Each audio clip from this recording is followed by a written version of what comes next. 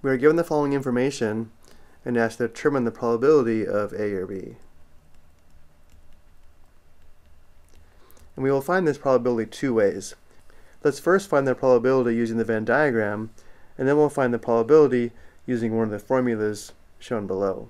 From the given information, we're told the probability of A and B is equal to 0.13, which means the probability of being in the intersection of set A and set B, which is this set here, is 0.13. Let's go ahead and label this.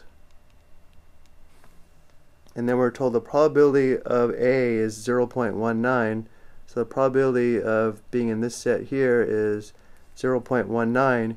We already have 0.13 here. 0.19 minus 0.13 is 0.06, which is a probability for only A, which is here. And then we're told the probability of B is 0.15.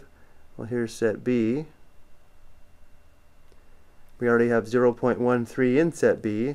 0.15 minus 0.13 is 0.02. The probability of only B is 0.02. And we can actually stop here. We can now find the probability of A or B, which is a probability of the union of A and B, which is this set here. The probability of A or B is equal to 0.06 plus 0.13 plus 0.02, which is equal to 0.21. But let's also find this probability using one of the formulas below. Notice how we do have a probability for A and B, which means that two events are not mutually exclusive because they can occur at the same time. If the events were mutually exclusive, they could not occur at the same time, and the probability of A and B would be 0.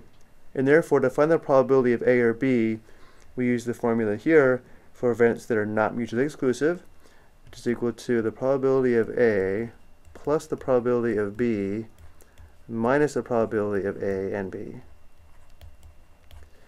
which in our case gives us 0.19 plus 0.15 minus 0.13, which also gives us 0.21. I hope you found this helpful.